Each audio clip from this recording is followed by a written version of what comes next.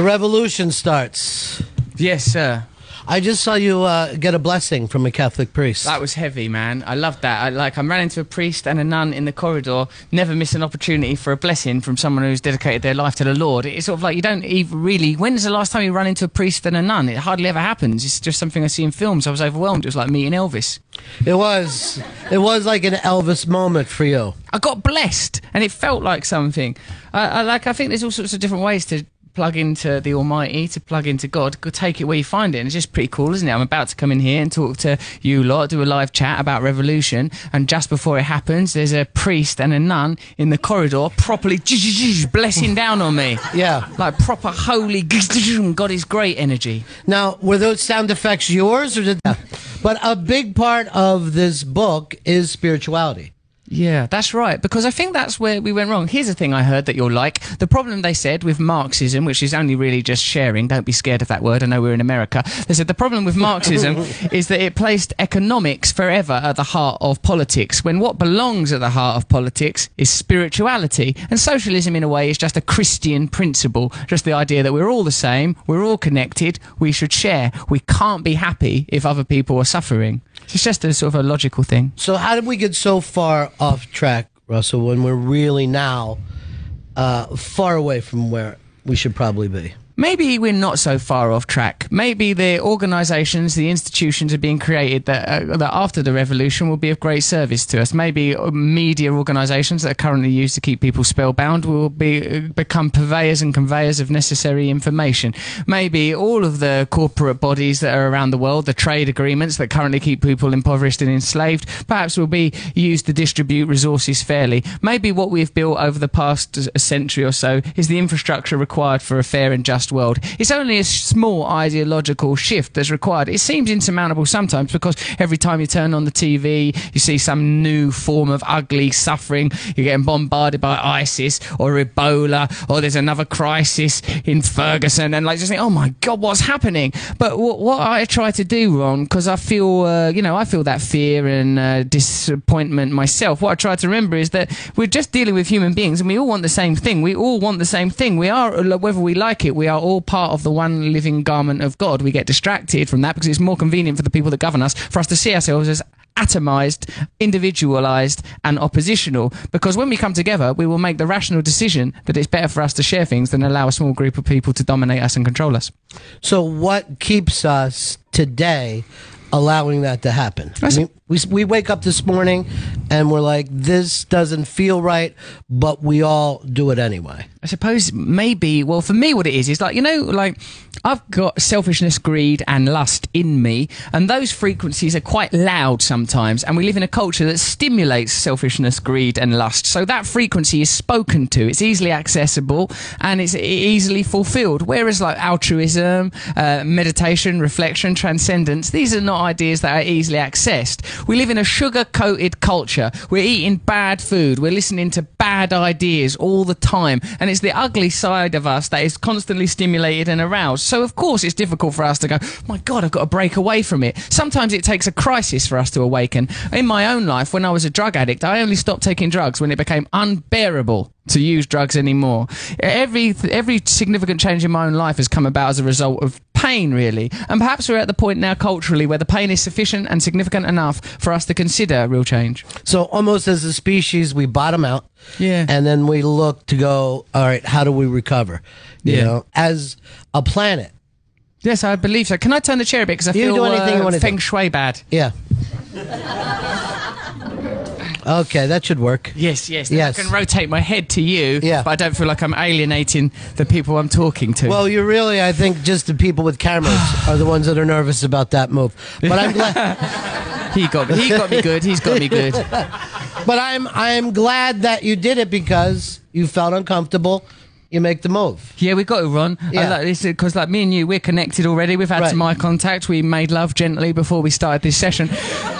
And now symbolically made love. Not symbolically, Ron. Anally.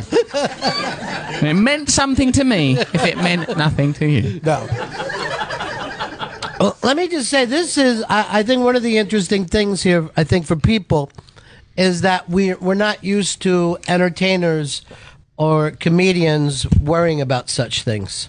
Yeah, I know, but that's because really I'm a person in disguise. You know, like I became an entertainer, but really, like I'm a person. And like, you know, when I get judged for being a famous person, you're a famous person. I wasn't born in Fame-Stonia, in Fameland, in the village of Fameville. I'm from a place called Grays in Essex, which is a grim, low expectation type of a town, like any ordinary American town. And when I went back there, except it's not American, I mean, there's that important distinction, it's England. But like, I think like I've tried to find places that it's a bit like, maybe it's like Camden, New Jersey. Maybe it's like that. People, oh God, no! Shit, fuck, shit, you poor bastard! So, a man actually went, God, no! Man, like, I grew up in Vietnam.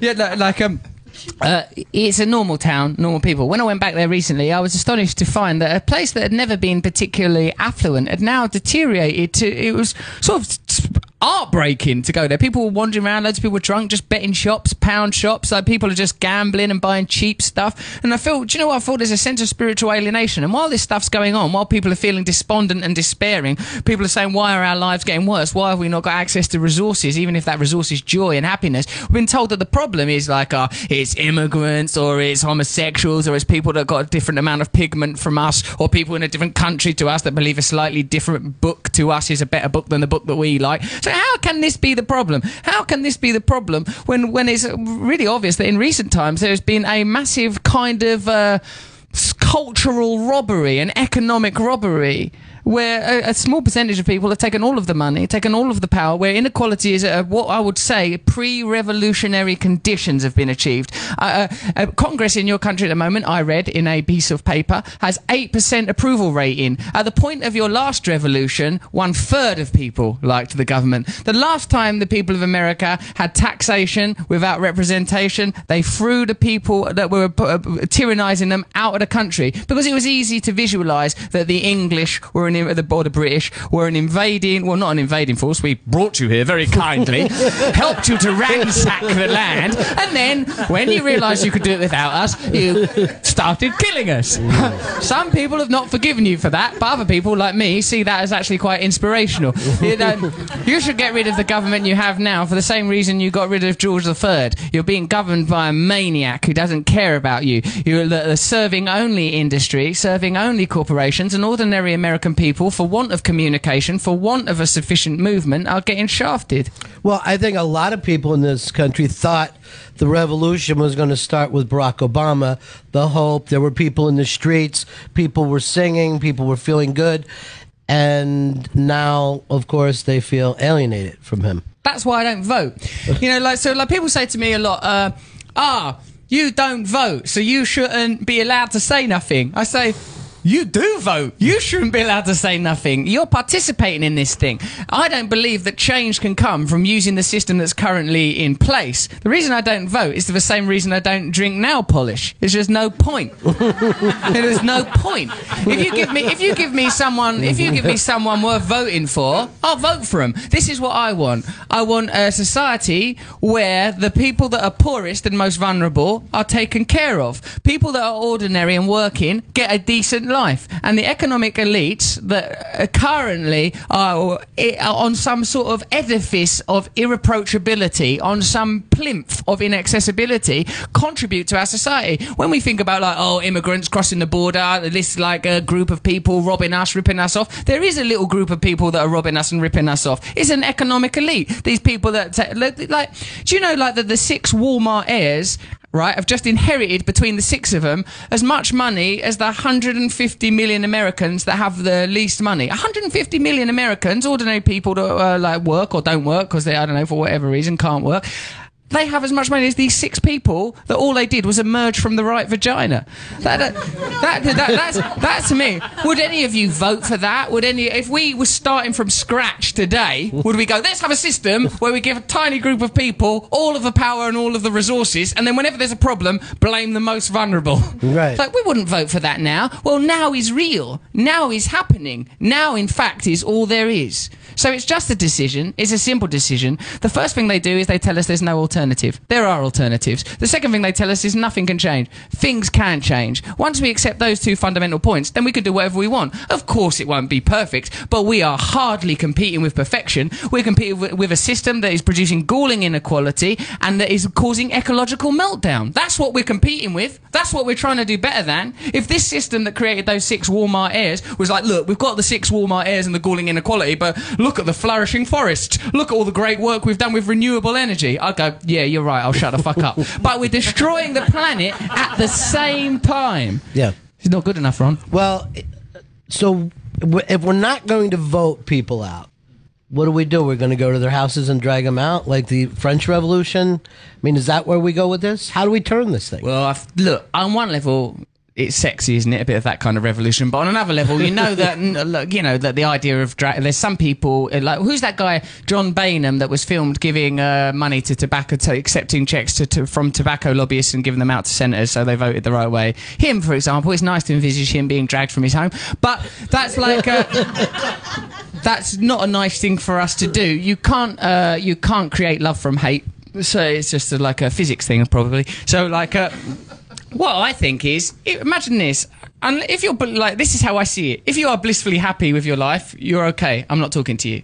If you're not happy, check this. Are you happy with the amount of rent you're paying? Are you happy with the amount you're getting taxed? Are you happy with the way that your debt situation's working out, your credit card debts and your mortgages? Are you happy in your place of work? Do you feel represented in your place of work?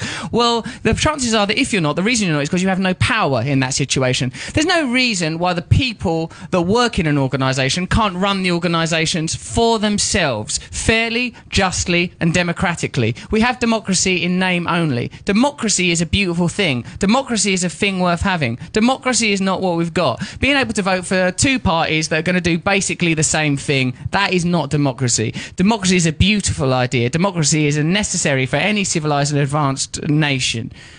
But democracy ain't what we have. So, like, the revolution is for democracy. Collectivise, organise your own workspaces, organise your own communities. It can be done. Let's not pretend we don't live at a time when millions of people every Saturday night vote on some bullshit reality programme for some person who's a good singer or a bad singer or whatever kind of singer. The tools are there, the means are there, the opportunity is there, the possibility is there. Think of the issues that locally affect you. Get involved in those issues, because together, unionised, unified and collectivised, we have power. As individuals, we have no power. That's why we are sold constantly the narrative of the individual, that we are alone, that it's our individual lives that matter. Well, when I was a kid, the unions were everywhere. They got crushed over the last 20-some years, and then places like Walmart or the fast food places never unionized. So we have a lot of people who work in this country, work 40 hours and cannot afford to live on the work that they put in. I think that's the big change that's happened over the years. Yeah, it's like the rights of ordinary people are continually eroded, and we're sold the idea that that's somehow fair and just and necessary. So, like, I think, forming working unions is a necessary part of it, but I don't think anyone wants to live in, I don't sort of aver communism, or for the same reason I don't like capitalism, because these are sort of tyrannical ideas that prevent individual people having freedom. I think that wherever there is power, deconcentrate that power. No glamorous, smiling individual having power over you, because we've seen it. In my country, we had Tony Blair. He seemed all lovely and nice. He just turned out to be a cunt, excuse my language. In your country, you had Barack Obama. He seemed to be all sort of charming as well. What did he fucking do? What has he done? I mean, people will sort of point to positive things. I don't know, like that healthcare thing or whatever. You deserve more. We deserve more. We deserve fairness, justice. We deserve the things that are in your constitution. We deserve the democracy that the people of this country were promised. Thomas Jefferson said every generation should have a revolution, because people, that's what happens, is we're corrupted by power. People, I don't believe in the big individualistic narrative. Like, I used to think, if you put me in charge, I'd be brilliant. But I know that if you put me in charge, I'd just become one of them. Any of us would. It's the systems that we need to dismantle, the systems themselves. You can't allow people to have that kind of power. You can't allow people to vibrate on the frequency of selfishness and greed. We have to live communally, collectively, for one another, organised the way that we naturally would, the way that we would in nature. We are nature. We are part of nature. We have lost our connection to God. We have lost our connection to one another, and now we are suffering. But it's okay, because it's in us. We are it. We can have it back whenever we want it. We can claim it whenever we want to. We should claim it now. You make a point in the book, too, that a lot of us work in the security industry, securing the money for the rich. And I hadn't really thought about that before. But you go out of your way to talk to people who think about these things all the time and then get that message out. Explain some of that to the folks. When I done my book, I realised that I wouldn't be the best person to handle the academic sort of side of things. I didn't have that good education. So I got this essay from Noam Chomsky, analysed that. I spoke to Naomi Klein. I spoke to this bloke, Matt Stoller, who used to be on a TV programme that I did here, who's worked in Congress for ages and ages, and he's totally disillusioned and thinks it's all like a total blag. I goes, what revolutionary ideas would you suggest, mate? And he goes, ban private security. Right, and I thought, why? Hold on a minute, I don't understand that. And then he explains that he says that there are more people working in private security in America than there are teachers. The elite, super rich people require security to protect their wealth, and it prevents them from interacting with society in an ordinary way. It prevents people from being responsible. Get rid of security, he said. Then people won't feel cosseted, they won't feel safe, and they'll have to start behaving in a responsible manner. And I thought, oh my God, that's brilliant, but it's also terrifying because guess who uses security? Me! Like, for example, now Sheldon is protecting me right now. In this moment, Sheldon is protecting me. So I was like I was saying, oh no, Matt, you're suggesting things where I'm going to have to actually change me. I didn't want to change. I wanted to just tell other people how to. But that's not how it works. You know, either you're in this or you aren't. Now, the reason Sheldon is here with me is because I keep saying things that I think, oh no, someone is eventually going to smash me in the face, at least, aren't they? Eventually, sooner or later. So I thought it would be nice to have Sheldon here to protect. But but what I recognise in Matt's point is he's 100% right. That we're creating a sort of an economic apartheid where people can live protected behind walls, protected by other people, using their labour, living behind a private army. Protected behind Sheldon. Really, when we look at it, Sheldon is protecting me, but I don't know Sheldon. I hope I've behaved respectfully and in a polite manner, and you have not felt exploited, and that I'm a corporate elite that you're protecting. Oh, thank God. Oh, thank God, Sheldon. I hope that Sheldon doesn't in the car, so I think, hold on a minute, this guy's got a point, and just kill me. Which he could probably do with his thumb. Yeah. But let's just say the Sheldons of the world don't care whether they're guarding Russell Brand or a drug runner or, you know, who. It doesn't matter to them. They think this is my position in life, so they keep the system. We're all compromised. We're all living in the aquarium. We're living in the aquarium of capitalism. How can we not swim in it? Look at the shoes I'm wearing. I grew up under this system. It's hard for me to not believe that fame and fucking and drugs and money are going to make me. It's hard for me not to believe that. My whole life I was told, get famous, get girls, get high. My whole life. So it's like every day I still wake up with that message. Turn on your TV set. No one's saying, hey, connect with God. No one's saying that. And people that do it fucking the worst kind of people imaginable. Yeah. So it's hard to access this message. It's hard to communicate it. Selfishness and greed are on a kind of fast track. You know, those emotions, those feelings, that energy moves quickly. So there's a lot to overcome. But we can't, again, it's not about perfection. I'm doing what I can. I'm not saying I'm better than anybody else. I'm not saying I've got answers that other people can't access. All I'm saying is that I want to be part of this conversation. I don't think I'm better than anybody else. I've got no more obligation to change the world than anyone else in this room. And I know that as an individual, I can't do anything. But as part of a collective, as part of a whole, we are very, very powerful together. And the charge of hypocrisy, that's an easy one to level us. Look at the world we live in. Look at the world we live in. We can't make it impossible to enter this. You can't say, right, the only way you can participate in this revolution is if you are a celibate, teetotal, shaven-headed, curtain-wearing monk. Otherwise, who the fuck wants to do that? We still want to be normal. We're going to wear clothes. People are going to go places. I love West Ham United Football Club. You know what I mean? I'm not ready to be perfect. We're not competing with perfect. We're competing with galling injustice and tyranny. Mm. You know, You talked about the fame and riches and stuff like that. You took that about as far as most people can. When did you find out it wasn't working for you? When did you think, I've achieved these things, I've achieved these goals, and I purchased some of these things, and I did the best drugs, and it doesn't work? Well, the drugs I realised quite quickly because I took they were quite good. Yeah, right. So they ruin your life quick. Like crack and heroin is a fast track to realizing that drugs don't work. That's like you learn quickly on those, and the other stuff. What it was like, I mean, it's kind of a lot of it is going, as I say, going back to the place where I was from. I just thought, hold on a minute, I'm from Grays. I went back there to open a charity. My friend was working at a mental health charity shop, so I went back to this mental health charity shop.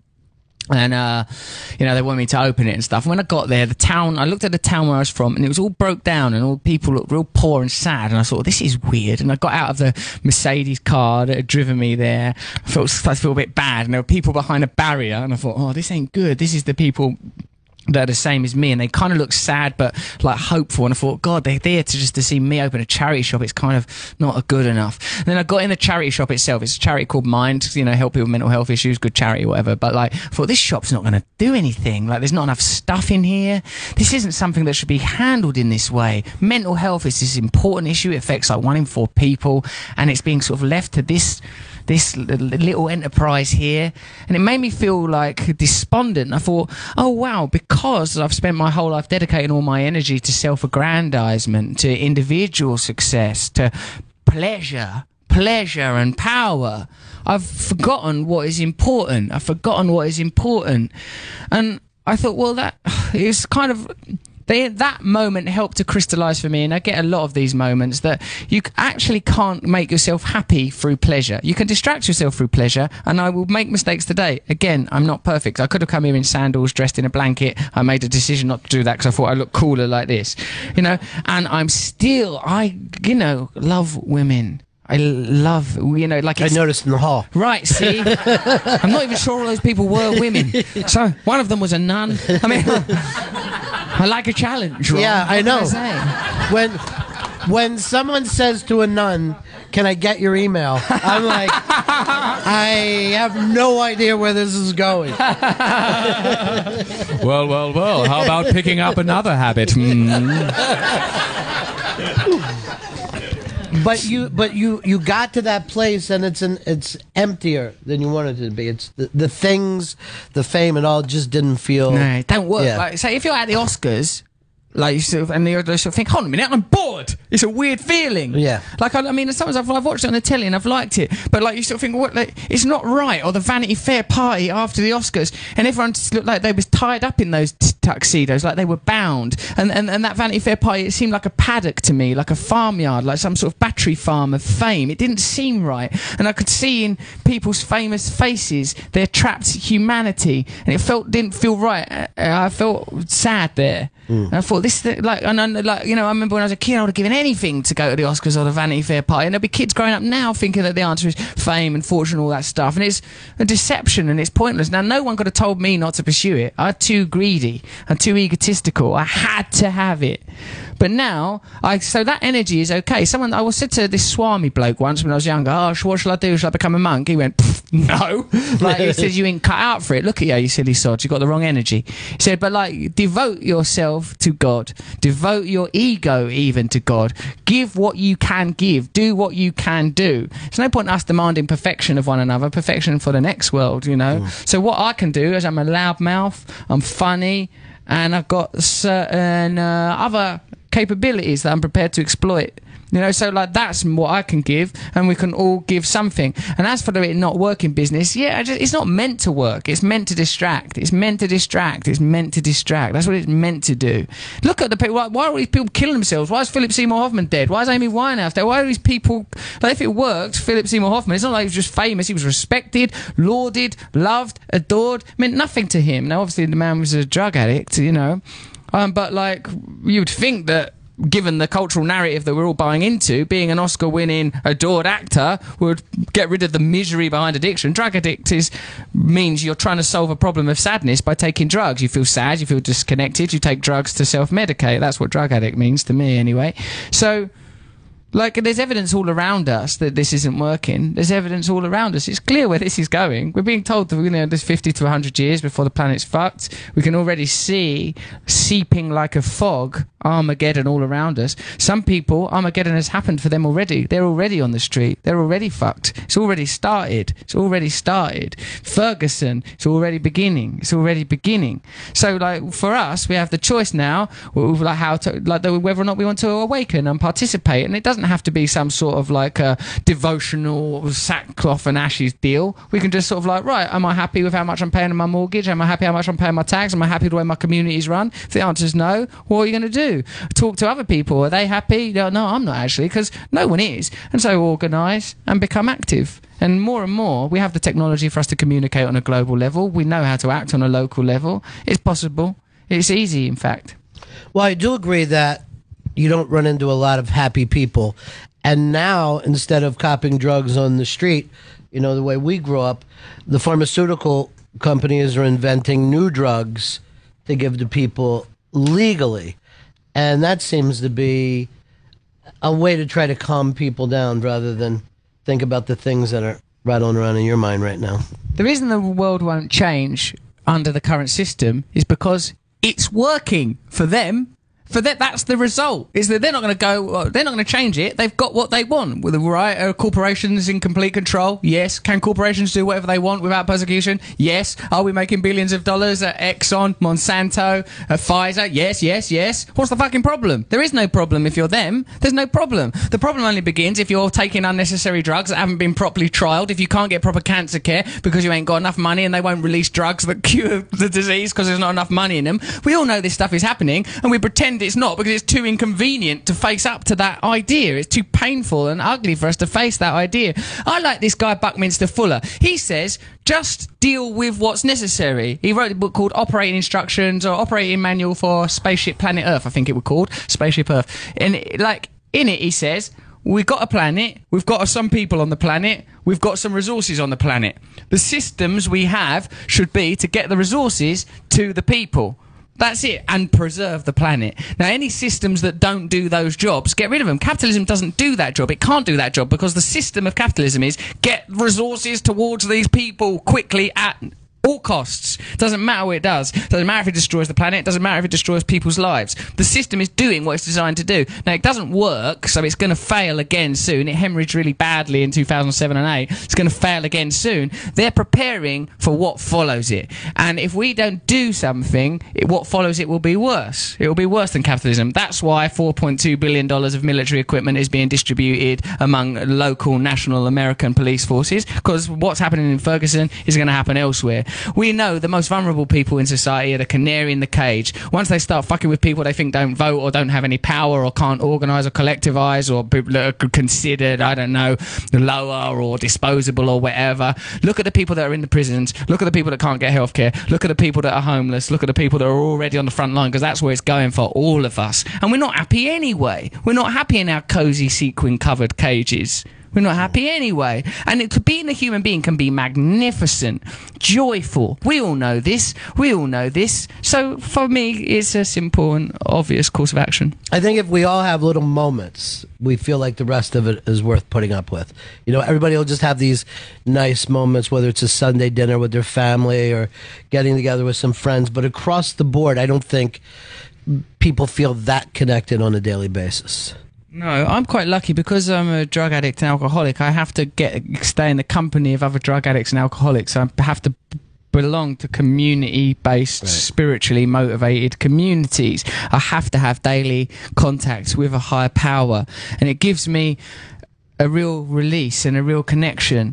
That I think having this sort of the spiritual aspect of human life castrated has really harmed us very badly, because all of this material world is a manifestation of a subtler energy. It's written in every code. It's written in every religion on earth, as in heaven, as above, so below. It's clear, isn't it, from quantum physics that there is a microscopic ballet that occurs beneath the senses that governs all, that all things are connected, that the rules of physics, when you get down to brass tacks, are ignored.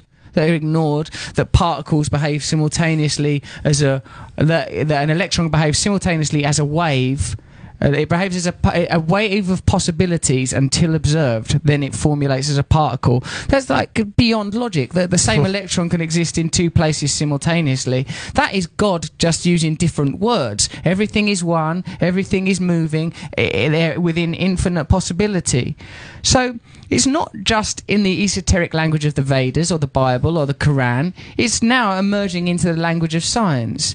But because constantly we impose the template of individualism, materialism, capitalism over our culture, the normal truth can't breathe. The normal truth can't be expressed.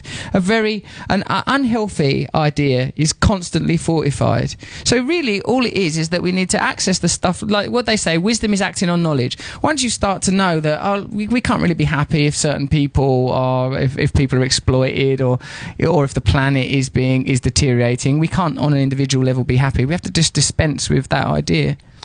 You know, you bring up the recovery thing, and I think it's kind of amazing that thing that you're talking about is not really open for non-addicts, you know, but here these people will go into the basement of the church, not in the church, and in that basement, quite frankly, everybody is in charge. You know, at one moment, you're a speaker. At another moment, you're a listener. At another moment, it's your time to take out the trash.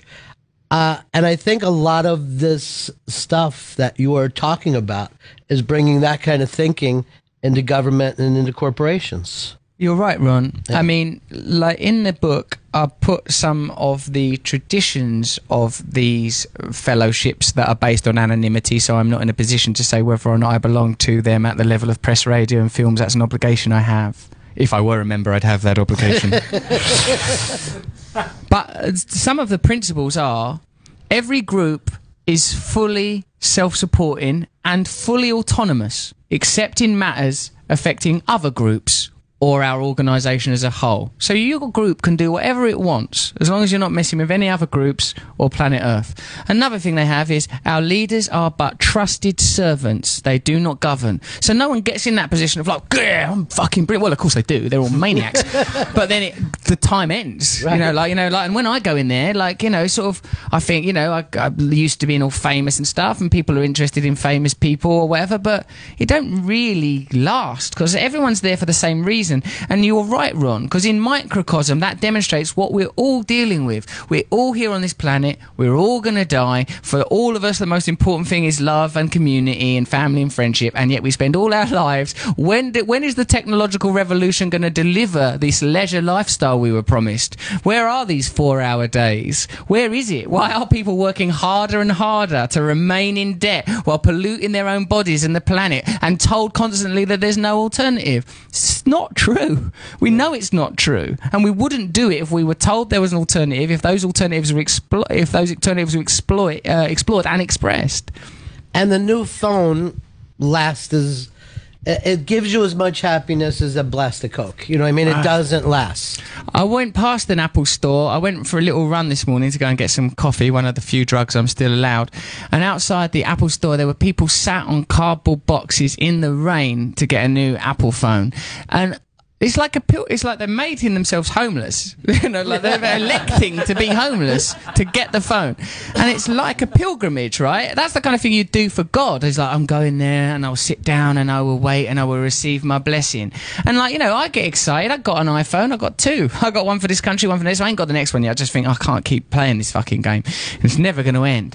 But I have things like that. I ain't better than them. I'm not better than them. If someone tells me here's a shop where free of charge you can smooch around with hot girls, I'll be out there in a box. I'm not better than anybody else. But I just so the sad thing ain't that they're doing it. The sad thing is that it ain't going to make them happy. How can it? How can that silly little device that's spying on us, giving all our information to Google, Facebook and the government, how can it really help us? I mean, I love the little guy, Siri or whatever he's called, sarcastic little bastard. I'm sorry, I can't help you with that. How has these ideas that you have now affected you in Hollywood? Do they still want to make movies with you? Do they? No, I don't think so. I can't imagine. I mean, I can't imagine that they do. But like to tell you the truth, I mean, Hollywood. There's no Hollywood, just like there's no crack house. You know, like a crack house. I was in one recently. On a police raid. I went with the police and did a police raid, and I went into a crack house, and it was the first time, even though I'm a person that frequented crack houses, it was the first time in my life I thought, this isn't a crack house, this is just a house with poor people in it that have taken crack to help them cope with being poor. A crack house is a good way of labelling that to make us hate them. Yeah. And so it sort of dawned on me in that moment that it was like kicking down the door of a terminal cancer ward. Like the people in there were like, help us, help us, you are criminals, you are criminals and you're coming to jail. Okay, help me, help me. It's like sort of absurd situation. And the same with Hollywood. I know people that were executives at Warner Brothers that their main thing in their life is being a devotee to the living saint Amma. I know people that work at Sony that all they care about is their children. Then people know that it don't work. There's no, like, you know, like sort of I was with Alec Baldwin a couple of days ago. He's a more fiery, intelligent New Yorker you could not hope to meet. I mean, but we're like the same way as I got these trainers on and I'd like still need Sheldon to take care of me. Like we're all just human beings with our flaws. You know, like we could all, regardless if you got 10 million quid, a million quid or 20p, you could all give away all of your money and live with nothing if you wanted to. That's an option that's open to all of us. But that's more communist than the shit we're trying to avoid. It's not like it's this or it's living in the forest. So there's levels. Stop destroying the planet. Be a bit more fair. That's all. That's it. And most of those people, like we said, in the corporations, even when they're pretty high up, most of them are still slaves to that system. They have to make a profit every 3 to 4 months or else they're in trouble. Yeah, it's systemic, isn't it? The human beings are the same as us. The same as they've got kidneys, livers, pancreas, lungs like us. They've got emotions just like us. I bet if you met Rupert Murdoch or Donald Trump or any of them and hung out with them, I bet they're all right. In fact, I met Donald Trump and he was all right. He was kind of nice. He was nice to me. It's just... What I thought with him is, you know, like sometimes don't you think, like, with, like, a football or a basketball player, you think, fucking hell, you're not lucky that basketball's a thing, because you earn a fucking fortune from something that's basically a bit stupid, right? Like, and I love football. Basketball, I'm not American. But, like, football, like, they're earning so much money from a thing that, what if that didn't mean anything? All right, for 90 minutes, you kick the ball, you got to get it in there, you know, this is how we dress, this is how we do. There's millions of pounds, right? And I thought it's the same with Donald Trump. It's like, you know, that board game Hungry Hippo. Do you know that? Like, it's like a game where there's marbles in the middle, and each of you has a hippo that you operate by a handle, and you've got to get as many marbles as possible and get them back. Now, we could, as a culture, decide that we are going to revere people that are good at Hungry Hippo. The people that are good at Hungry Hippo, they are our kings. They are our gods. We are the Hungry Hippo worshippers. And then the people that are good at Hungry Hippo, they're going to have all the money, they're going to have all the resources, they're going to get all the best girls, they're going to get the best whatever they want. And I think that's kind of like what capitalism is, because outside of capitalism, Donald Trump seemed a bit daft. Right. He didn't seem like he knew much. Like, I kept going, does it make you happy, Donald? Yes, it does. But Donald, what? I give a lot of money to charity. Like, he's just sort of like, it's like the thread of consciousness is thin. It's not like a person that's a super guy or anything. He's just good at Hungry Hippo, and we live in Hungry Hippo land. But we didn't, I don't know when we decided to make that game the game that matters, seeing how it's destroying the planet, seeing how it's making more people unhappy than it's making happy, have a new game now. So we're saying the same thing happens when you play Monopoly. When you get to a certain point, you have to say, "Look, this game sucks. Let's restart the game." You know, and what Turn the board over. Yeah, right. But what we don't do when we play Monopoly is saying, "You see all those chips? Your children will get those." You know what I mean? Like in the case of the Walmart heirs. Yeah, it's been going on for hundreds of years. Yeah, they just wake up and go, "I'm doing great at Monopoly. This is fantastic." They're doing so well. Yeah. Turn the board over. Yeah. Who are you? The dog? The top hat? I would normally go race car or top hat after that. I like the dog. I like the top hat. And who wants to be that iron? Fuck the iron. The thimble is always the real. Well, that's depressing. been that's actually a piece. What if you have to be something else, like an orange pip or a bit of marijuana? I've lost to pieces. Stupid game.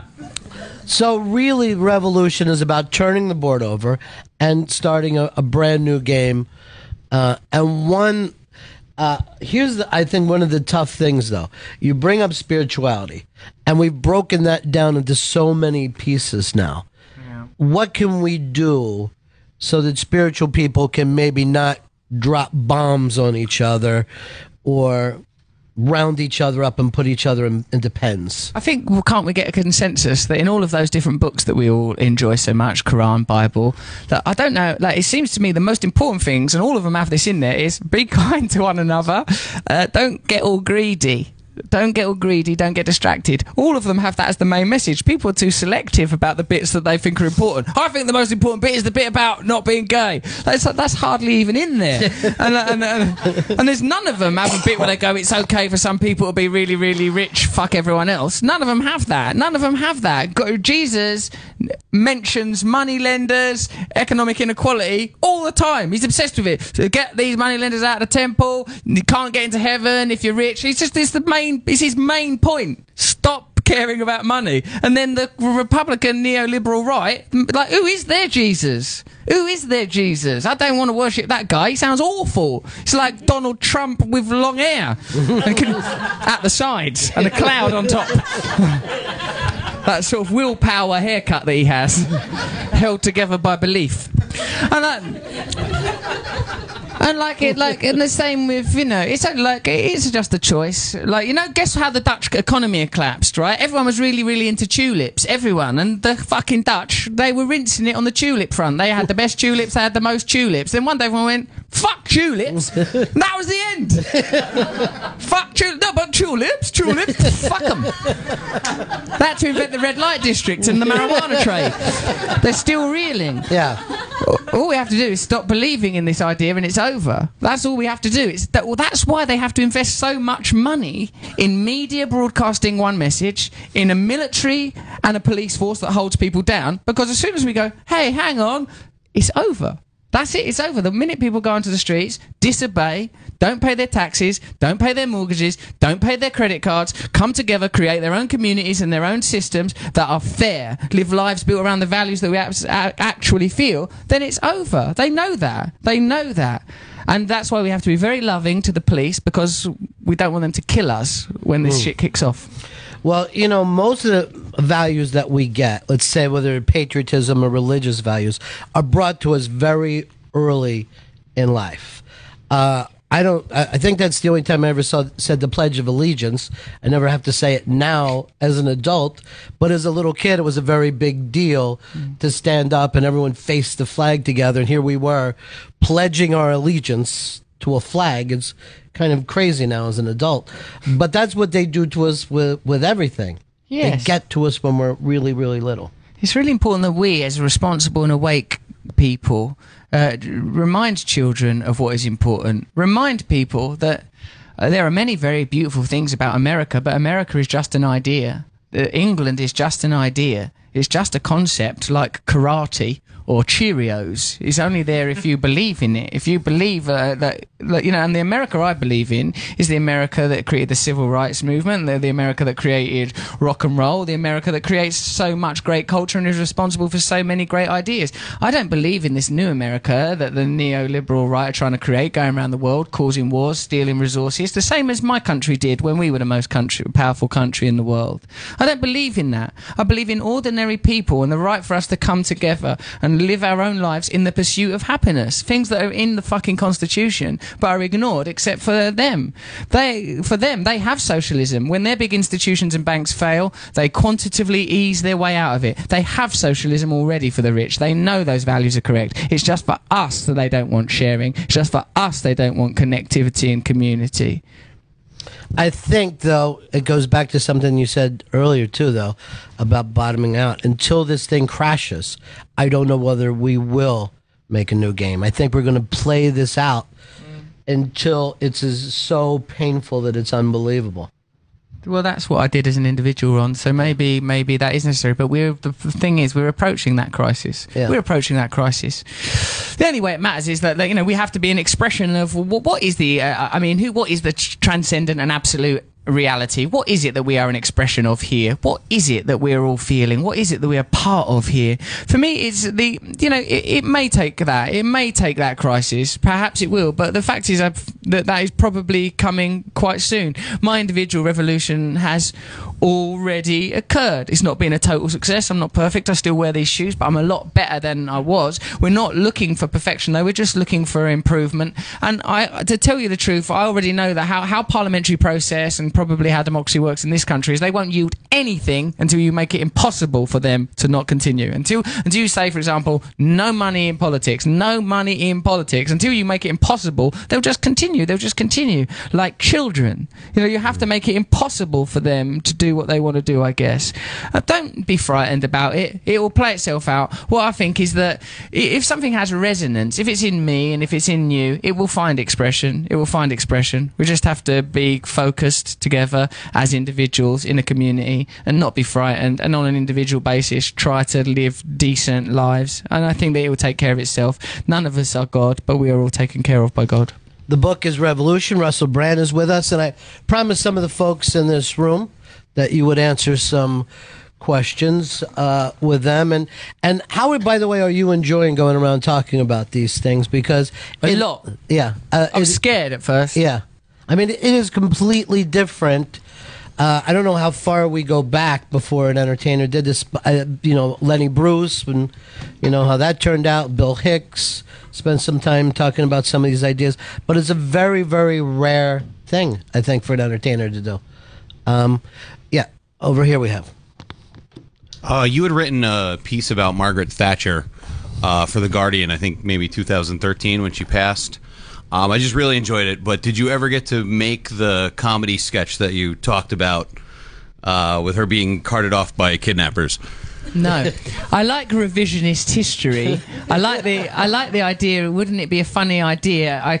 When I saw Margaret Thatcher, she was watering a rose garden in. Towards the end of her life, me and my mate were walking around London. My mate knows London well, so he can go, look, come through this door, you're allowed in there. And I'm like, what, are we allowed in here? Yeah, no one knows, but you can do it. So he took us in this place. Margaret Thatcher, all old, was watering some roses, and I was like, and the geezer, like some plumber or whatever, goes, that's Margaret Thatcher over there. She comes here every Sunday to water roses. And I was like, fucking hell, because this woman was like the queen of our country when we were kids, Margaret Thatcher, And I see her, and she looked all frail, and she was just a human being. She's just a human being. And I thought, it crossed my mind to kill her. Just in the same way it always crosses my mind to jump off of buildings and smash stuff. I mean, it just crosses my mind. My mind's stupid. But then I thought, but I felt sad, and I felt humanity, and I felt love for her. And I sometimes think that love must be the answer. How would they, if instead of when we're next protesting, instead of shouting aggressive stuff, what if we're just sort of going to David Cameron or Barack Obama or whoever? We love you. Come on, you could do better. I love you. I love you. Sort of try to cheer them up. Maybe it will confuse them. What is this love? But anyway, when I saw her, I thought it would be funny if someone, if you kidnap Margaret Thatcher and, you were holding her to ransom, but then you'd have to deal with her. She's an intense person. What on earth are you doing? Put me down. It would be really hard to dominate Margaret Thatcher.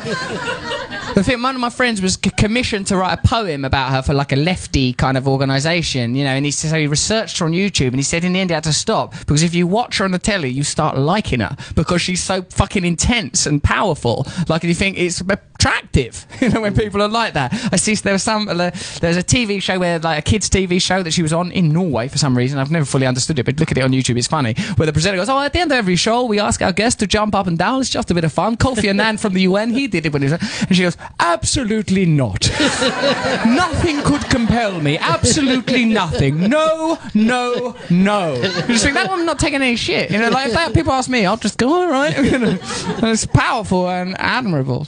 Interesting person. Isn't that always interesting, though, once you get to meet people and know them a little bit, you find out most of the time they're not the devil, that they've got something that they're attempting to do something for positive reasons, just like we talked about with drugs. You take drugs for a positive reason. Yeah, the positive impulse. That's interesting. Yeah. Hitler probably, he didn't go, did he? He was like, I've got to get this done. It's the best thing. I've thought about it for ages. This is the answer. Yeah. I bet if you spent ages with him, you'd go, well, he's trying his best. Yeah. You know what I mean? But he was a bit out of whack with the frequency of pure consciousness, what with the old genocides, you know? But he actually probably did get home and go, I give and I give and I give and no one gives a shit. It's really driving me crazy.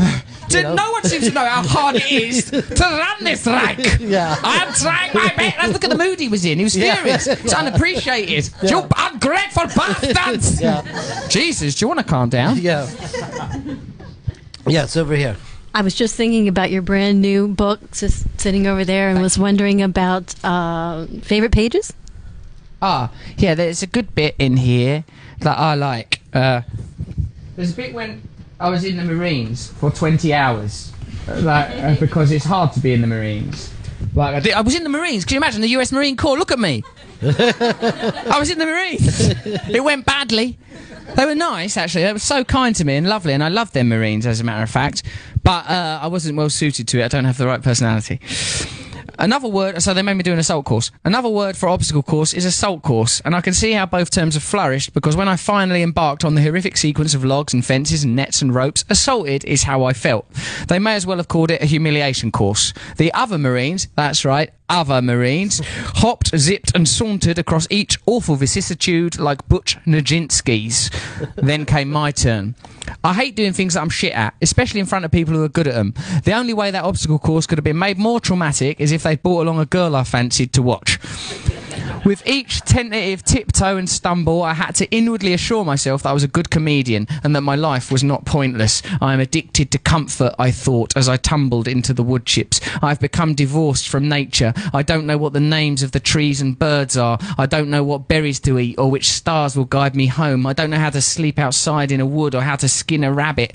We have become like living cutlets, sanitized into cellular ineptitude. They say that the supermarkets have 3 days' worth of food, that if there was a power cut in 3 days, the food would spoil, that if ATM machines stopped working, if cars couldn't be filled with fuel, if homes were denied warmth, within 3 days we'd be roaming the streets like pampered savages, like urban zebras with nowhere to graze. The comfort has become a prison. We've allowed them to turn us into waddling pipkins. What is civilization but dependency? Now, I'm not suggesting we need to become supermen. That solution has been averred before and did not end well. Prisoners of comfort, we dread the apocalypse. What will we do without our pre-packed meals and cosy jails and soporific glowing screens rocking us comatose? So that's a passage that I enjoyed from the book that talks about life in the Marines.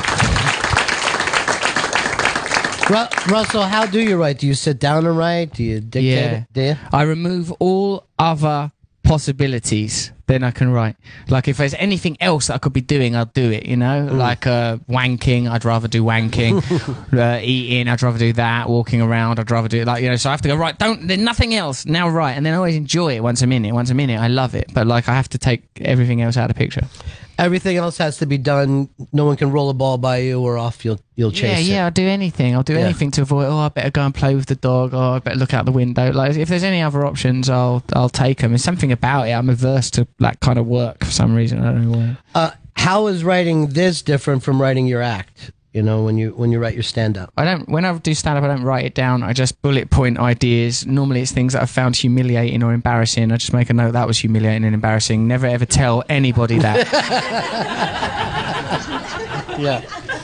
That's a good place to start for you. Yeah. If you think you don't want anyone to ever know it, then it's probably funny, you know. Next question we have over here. The title of your book is Revolution. Things with revolutions that since the dawn of human history, when there's a revolution, people die. A lot of people die horribly, which is what makes me fearful of the term.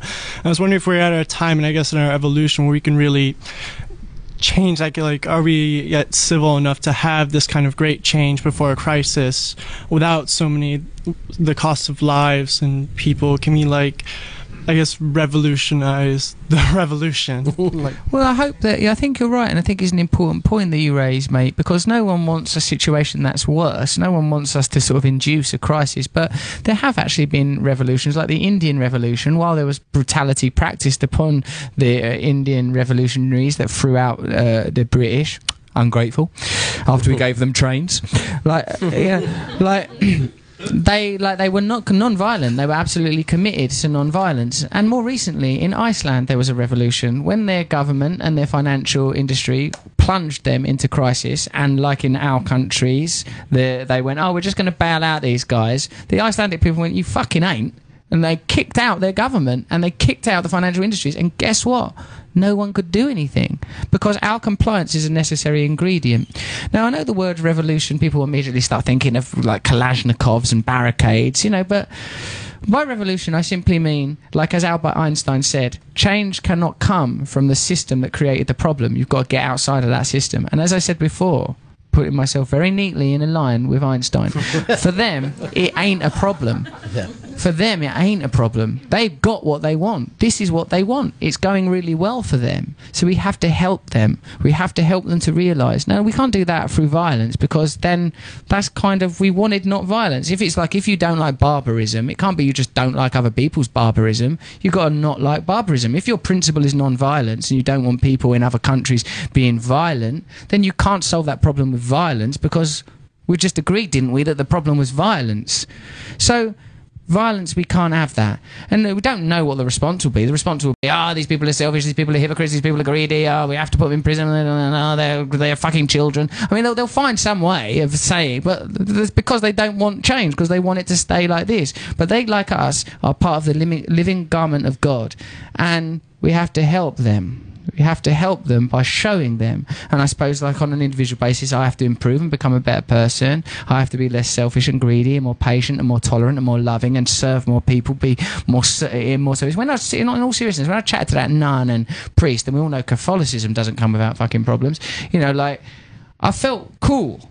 I liked it. I liked talking to that nun especially. I don't know who she is. She presumably she's a radio station here at Sirius, I'm guessing, right? Yes. She was a good woman. You could tell that person is not on the frequency of, hopefully my radio show will go well, and then I'll get a new car.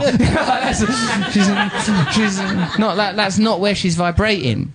And whenever we meet people like that, it's inspiring to us, because their freedom is infectious. So I suppose we have to cultivate in ourselves that freedom, that realization, that knowledge that we have freedom is accessible to us, that God is within us, the kingdom of heaven is within. Be still and know that I am God. They're telling us the answers. The answers are all around us, and we have to find it in ourselves very gently and very lovingly, and acknowledge that we want things to change. If we don't want things to change, we don't have to. This isn't a mandatory revolution, but for any of us that want to participate in it, it's available to us, and this is a chance for us to all be equal and to participate in something that is beautiful. I also think that violence is part of the old system, that they know how to handle a violent uprising because they've done it since the beginning. So there does have to be a different way of saying we want to play a new game. John Lennon was very articulate on that. He says that if you're violent, they've got a system for that. They'll just if you're violent, violence is a crime. You've got to go to prison now. So that's it. You're out of the game. It's like, if you're complaining about your Verizon account, my Verizon is not working. There's something wrong. Like that. If you you have to do it really cleverly, don't you? You have to go, yes, oh no, of course, no, I appreciate what you're saying, it's just the text bundle and this isn't working or whatever. If you ever go, look, you fucking go, it's like, no, sorry, you lost. They can hang up on you once you do that. You can't, if you go off the frequency, you're part of the problem, innit? And that's why that Solzhenitsyn quote, which I said on The View of all programmes yesterday, I was quoting Solzhenitsyn on The View. I don't even know who Solzhenitsyn is. But Solzhenitsyn was a Russian dissident and writer who was put in gulags under, I think, Stalin. But what he said is the line between good and evil runs not between nations, creeds, religions, colours or cultures, but through every human heart. That it's in all of us. That is in all of us. So if we become violent, then we're on the wrong side. If we're if you think of it, the extremists of ISIS and the extremists in our own government, they need each other. They get on to create more extremism, more terror, more fear, more violence. People get more frightened and angry in the Middle East because there's bombings. More people join ISIS. More people join ISIS. They do more bombings. More people vote Republican. So they need each other. They need each other. So we have to sort of go, we'll leave you crazy extremist motherfuckers to your deal. We're here in the humanity business of believe what you want to believe as long as you don't want to hurt no one, and we'll support you regardless of what book you're into. Got time for one more question over here. Right. Hi, Russell. Hello, mate. So my question was, you mentioned earlier about the media not really being part of the problem because you're not going to hear anything about being more spiritual there. I do watch your YouTube series, The Truths. And Thanks, True News. That's right. And I was just wondering if you were planning on expanding that at all. I watched the one with Alec Baldwin, and I thought it was more of a talk show type of format. I was just curious if that couldn't help start your revolution. Do you think it's a good idea? Thanks, mate. Well, yeah, we are going to try to do it. Like, The Truths is like an analysed media. Like, watch a lot of Fox News, and it's so funny. If you watch it, it's a quite good trick, actually. Like, say there's someone in your life that you can't stand them, you don't like them or something. Like, because I had one once. There was a producer I used to work with when I was on drugs, and so I was probably, like, he really used to really annoy me, but just to give you some context, I was taking crack and heroin at work. So, I am not blameless in the scenario. It's almost like the guy was under pressure or something. Working under untenable conditions. Well, like, my mate Matthew goes to, like, I fucking can't stand that guy, he fucking annoys me, I hate him. And my mate Matt goes, just pretend that he is he said Alan Partridge, like that's a British TV sitcom character, but I suppose it's comparable to, say, I don't know, Cliff from Cheers or something like that, or Kramer, you know, like Kramer is lovely. Just goes, just pretend that he's like a sitcom character and like you're just watching it. And and I started doing that, and it was really great. You know, I just sort of started to like him. Like, wow, what's he going to say now? Oh my God, are we actually doing it? All right, okay. So like I said, it turned my life into sort of a comedy show. I liked it. And the same with Fox News. Like, if you like watch Bill O'Reilly and Sean Hannity, like they're comedy characters, they're really good. Like Bill O'Reilly, no, I ain't doing it. No, listen to me. And it's like, oh wow, I love you. And like sort of Sean Hannity's whining confusion. It's sort of like, okay, it's sort of like interesting, but they're so confused. It makes me love them. So like that's how The Truth comes from, that idea of like, just like, oh my God, what are you saying? Do you actually think those things? Like, it's funny, you know? And like, so yeah, I like doing that True News. I think we're going to do more of it, and we want other people actually to send us their own stuff, and you know, we'll give people the graphics so that they can make it. I think it have to be good if we're putting it under our logo, but like people can do what they want. Well, what if you got a call from a big media company to do this on that's TV? good one. Would you do it? I guess we'd have a vote. Yeah. We'd have a vote. Say, like, these people are offering us this money. Now, they are owned by Disney. So, and Disney, I don't know if you know this, but they support the Nazis. So, anyway, then there are no Nazis now, as far as we know, so that's moot. But, like, do you want us to? It means that we have more money. This is what they've assured us. They've assured us that we can keep our content the same. Because, I mean, I don't know, with Sirius XM, I mean, look at we're saying what we want. Like, you can come on Sirius and go, you should overthrow the government, don't participate, collectivise, get on the streets, don't pay your mortgage, don't pay your credit card bills, not on your own, you maniac. Organise a committee in a group and do it then. And say, we, the people of this town, of this district, aren't paying our credit card bills until we're fairly represented in government, right? Like, you know, it's like, and so I can say that on Sirius, but I bet that Sirius is owned by someone, right? Surely, that's, I mean, if you go back far enough, like, isn't Comcast about to buy Time Warner? They'll have more power than the Soviet Union ever did. Like, there's be a board of people that are just deciding, this is the information you're having, this is the information you're having, this is the information. Already 93% of American media is owned by, like, I don't know, 6 organisations. It's the same in my country. Our country know better. You know, so like we're already living under that kind of tyranny. So I guess, like, if we did get that offer, I don't know. I don't know. Yeah. Probably it's best not to. Well, you know, the thing is, you can say whatever you want as long as they can make money off of it. That's the important thing, you know. At the end of the day, it doesn't make a profit. I see. You know? I see. Well, we'll have to find a way. I mean, in the end, it will have to be disrupted.